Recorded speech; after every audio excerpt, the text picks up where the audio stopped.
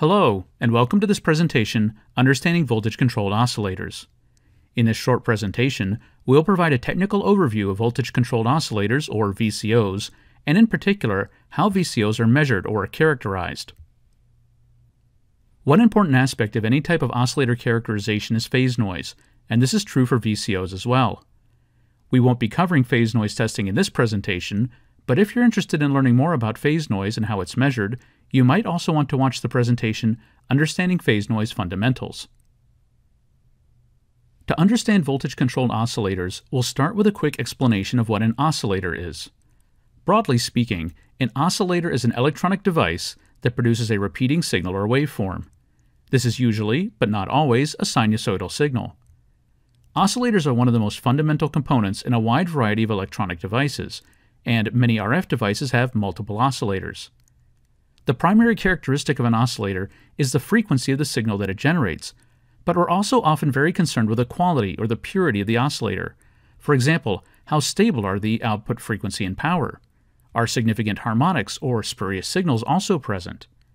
Since the quality of an oscillator's output can have a significant impact on the function or behavior of the overall system, it's important to measure or characterize oscillators. For some oscillators, the output frequency is a constant or fixed value. That is, the frequency depends on the design of the oscillator, or on the components in a feedback network. In other cases, the output frequency of the oscillator may be variable. The frequency can be dynamically changed based on an external input. A voltage-controlled oscillator is an oscillator whose output frequency is controlled by an external voltage, called the tune or control voltage. In this presentation, we'll refer to this voltage as V-tune. For example, increasing or decreasing V-tune causes the oscillator output frequency to increase or decrease. The tune voltage may be changed in discrete steps, as shown here, or continuously. There are a wide variety of VCOs with different form factors and different specifications or operating parameters. VCOs are also used in a wide variety of applications. One of the most common applications of VCOs is in phase lock loops or synthesizers. They're also often used in communication systems. For example, we can create analog FM modulation by continually varying V-tune. Or we can implement FSK, or frequency hopping, by changing V-tune in discrete steps. Another place where VCOs are helpful is in radar applications, in particular in linear FM or chirped radar, and in FMCW. Just as there are many different VCO applications, there are also many different ways of designing VCOs. Some common oscillator designs have names such as Colpitts, Hartley, etc. A key component in most VCO designs is a varactor diode, which acts as a variable capacitance. The choice of which design to use affects the VCO's performance and characteristics, and in most cases, various trade-offs must be made. For example, how wide should we make the VCO's frequency or tuning range? A wideband VCO can be used to cover a wide range of frequencies, and this eliminates the need for multiple narrowband VCOs. This is particularly useful in radar or electronic warfare applications. On the other hand, narrowband VCOs generally have better phase noise and would be more suitable for use in a PLL. Measuring the behavior or characterizing the VCO is therefore an important part of the VCO design and debug process. Aside from basic parameters like frequency range and output power, characterization is often concerned with how much our VCO deviates from ideal behavior.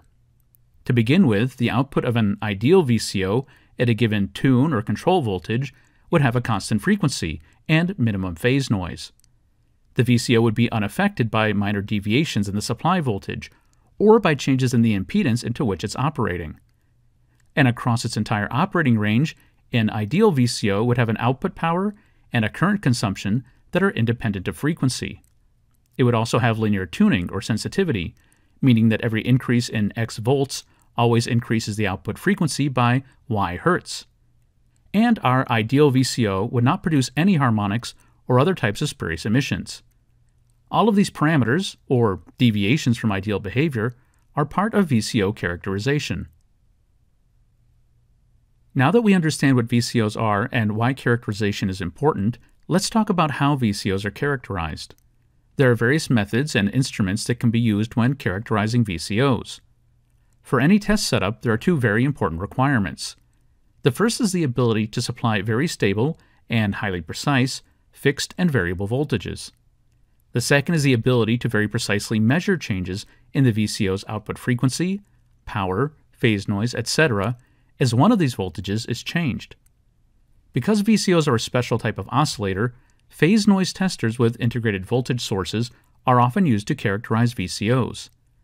In most cases, these instruments also provide automatic measurement of common VCO characteristics, such as output frequency versus tune voltage, and this automation both increases accuracy as well as decreases test time. Let's look at an example of a typical VCO test configuration. 3 connections need to be made to our VCO. First, the VCO needs a supply voltage to operate. This is normally a fixed voltage. Next, we connect the tuning or control voltage, V-tune. This is a variable voltage that controls the VCO output frequency. And finally, the VCO RF output is connected to the RF input of our instrument, which then measures and plots the output characteristics of our VCO as a function of the variable input voltage. The most basic VCO measurements are tuning range, frequency pushing, frequency pulling, sensitivity, output power, current or power consumption, and harmonic power. We'll be covering each of these measurements in this presentation. Using a combined phase noise and VCO tester also allows measurements of phase and AM noise as a function of the tune voltage. The integrated spectrum analyzer functionality found in some phase noise testers also makes it possible to measure additional VCO characteristics, such as settling time and spurious emissions. Let's start with tuning range, the most fundamental characteristic of a VCO. Tuning range is the difference between the minimum and maximum VCO output frequencies. We determine this by sweeping the tuning voltage and measuring the output frequency. In this example, we sweep the tune voltage between 0 and 12 volts and plot the output frequency as a function of tuning voltage. The difference between the minimum and maximum output frequencies is the tuning range. Ideally, the plotted line would be straight or have a constant slope, something we'll come back to shortly. Note too that although VCO output frequency is supposed to be purely a function of the tune voltage, there are other factors that can affect output frequency. 2 of the more important ones are frequency pushing and frequency pulling, so let's take a few moments to go over each of these. Frequency pushing is a measure of how much the VCO output frequency changes as the supply voltage changes. We want, and we expect, the VCO output frequency to change when the tune voltage changes, but the output frequency of real-world VCOs often is also a function of the supply voltage. Even very small variations in our supply voltage may cause undesired frequency changes and/or phase noise. Frequency pushing is the reason why it's important to use very stable, low-noise supply voltages with VCOs. And frequency pushing can also occur when the VCO supplies a battery, whose voltage begins to drop over time. We characterize frequency pushing by fixing the tune voltage and then varying the supply voltage over a given range. In our example, we'll fix V-tune at 10.8 volts, which corresponds to a VCO output frequency of 600 MHz. Our VCO has a standard supply voltage of 12 volts, but to test frequency pushing, we'll sweep the supply voltage between 8 and 16 volts and record the output frequency over this voltage range. Here, the VCO output frequency varies from 591 MHz to 602 MHz, and so our frequency pushing is 1.375 MHz per volt. The VCO output frequency can also vary based on the load impedance, and this is called frequency, or sometimes load, pulling. This is important because in many applications, we can't guarantee that the VCO will always see a constant or see a matched load impedance. In order to test frequency pulling, we need a directional coupler and some type of variable impedance load, such as a phase shifter, a sliding short, a line stretcher, etc. A spectrum or phase noise analyzer is then used to measure output frequency at different load impedances. Frequency pulling is expressed in megahertz, peak to peak, and shows the maximum deviation from the nominal output frequency. Since this change is a function of the output impedance, it's necessary to specify the range of impedances, or VCOR values, over which pulling was measured.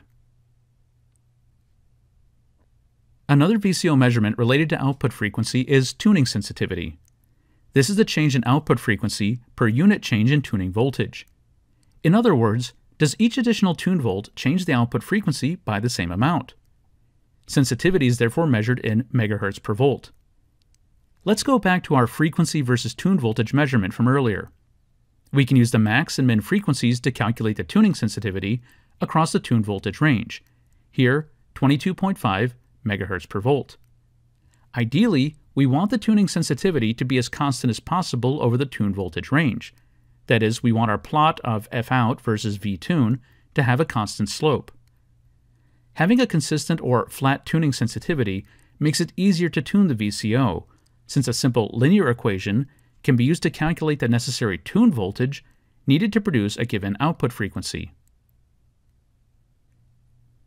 Now let's look at output power versus tune voltage. VCOs are often connected to other devices, such as mixers, so it's important that the VCO output power be known and be appropriate for the connected device. This situation is somewhat complicated by the fact that VCO output power is often different at different output frequencies. We can characterize this by plotting output power versus the tuning voltage. When making power measurements, the load impedance should be specified, since it affects the amount of delivered power, and in most cases the standard RF impedance of 50 ohms is used. The current versus voltage measurement answers the question, how much supply current does the VCO draw at different tuning voltages? If sensitivity is linear, this measurement also provides current consumption as a function of VCO frequency. Ideally, the current consumption should be as low as possible and flat across the tune voltage range. For a given supply voltage, higher current means higher power, so this measurement is particularly useful when characterizing VCOs used in battery-powered applications, where power consumption is often a significant concern. Like all other types of oscillators, VCOs generate harmonics, which are signals that appear at integer multiples of the fundamental frequency. Harmonics are almost always undesirable, and therefore the level of these harmonics should be kept as low as possible. Tens of dB is a common design goal. Note that some types of VCOs may even incorporate filters or other methods for suppressing harmonics. We measure the power of harmonics as a function of tune voltage, plotting the levels of the fundamental, the second harmonic, and the third harmonic. Although we measure these powers in absolute units, such as dBm, in many cases harmonic power is reported in dBc, that is, power relative to the carrier or fundamental. Let's end with a brief summary. A voltage-controlled oscillator, or VCO, is a device that produces an output signal whose frequency can be changed or controlled by means of an external tuning voltage. VCOs are used in many different applications and are one of the fundamental building blocks of RF systems. There are numerous ways of designing VCOs, and the behavior of a VCO is largely a function of the chosen design. Therefore, it's important to measure or characterize VCOs. Most VCO characterization involves varying or sweeping the tune voltage, although we've also seen how things like the supply voltage or load impedance can affect the VCO output. Because VCOs are a type of oscillator, VCO characterization is often performed using phase noise testers. VCO characterization requires precise voltage sources, which can be adjusted while simultaneously measuring the VCO output.